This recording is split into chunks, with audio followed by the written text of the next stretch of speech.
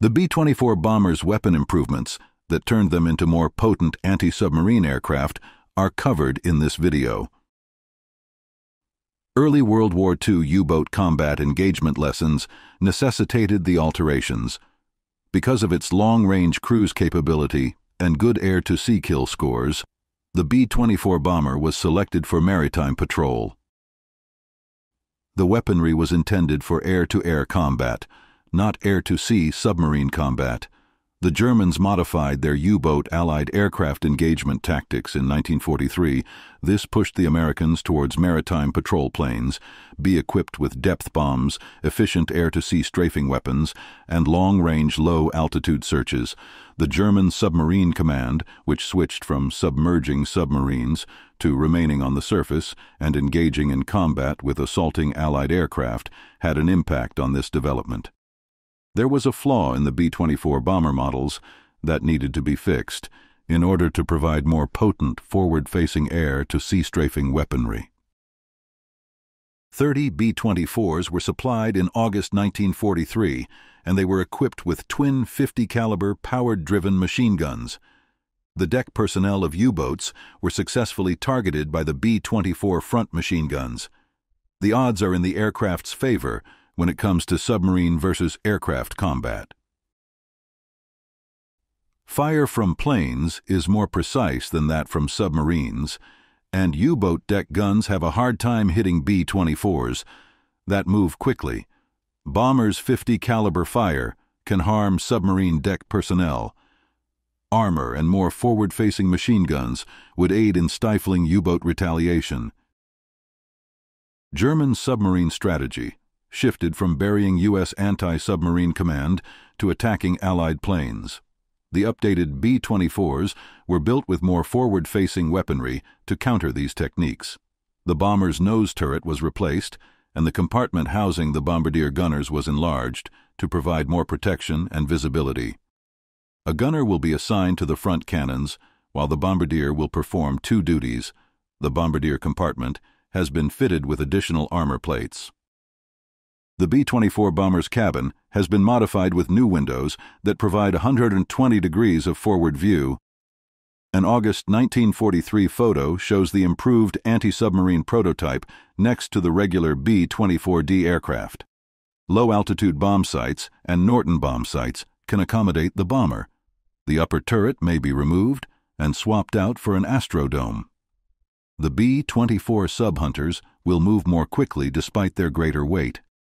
The installation of a motorized nose turret equipped with 50-caliber U-boat strafing machine guns is the biggest change.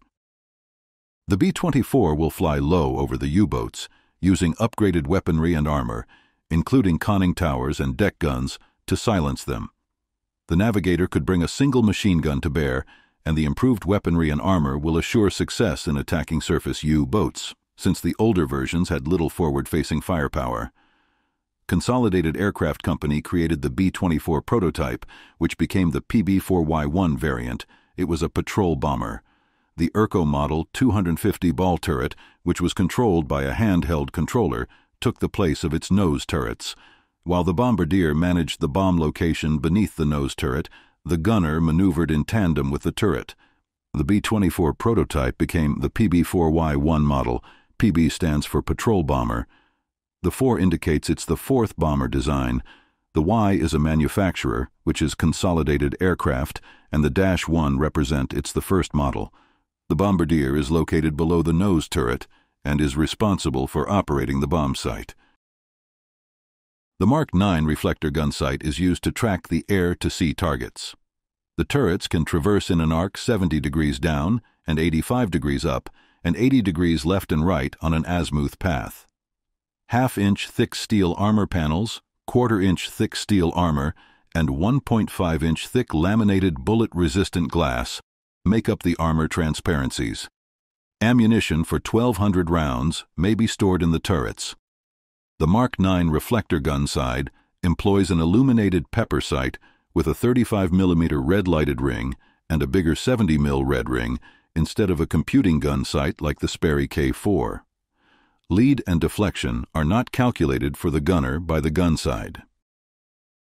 The PB-4Y-1s were drastically altered to become PB-4Y-2 privateers during World War II. One vertical stabilizer was added to the dash ones in place of the two previously present, and the fuselage crown also received a top turret. The way station's solitary machine guns were replaced with Urco waist teardrop turrets by the privateers, who were outfitted with 6 twin 50 caliber turrets.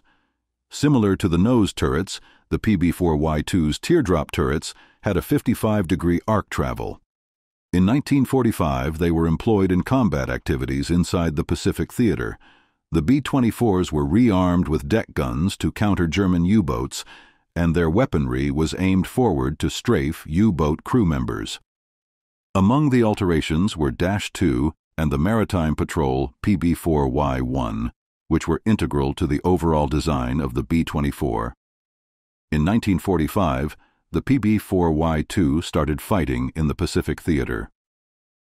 Thanks for watching. To watch the video on evolution of aircraft turret guns during World War II, click the link on left. To watch why Soviet airplanes were painted white, click the link on the right. Don't forget to like, share, and comment.